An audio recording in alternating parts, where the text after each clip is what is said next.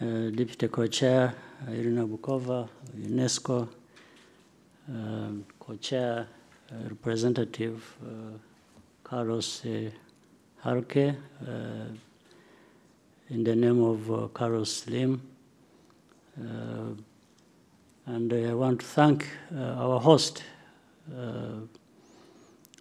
Chair of Huawei, Sanya Fang,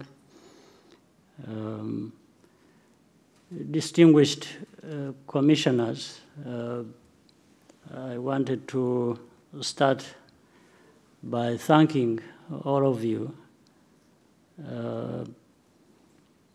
Since the MDGs, now SDGs, there has been a good effort in realignment of broadband and its contributions to these processes. So I wish to thank the members and the supportive teams who have been working on different tasks in working groups, all motivated by really wanting to have the global community connected, especially those ways to connect the billions of the unconnected. We will always succeed, especially when we work together, government, industry, and civil society leaders.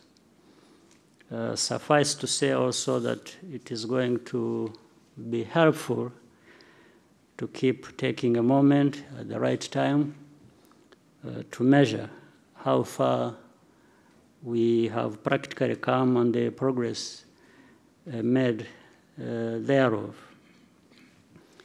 ICT and broadband have come to,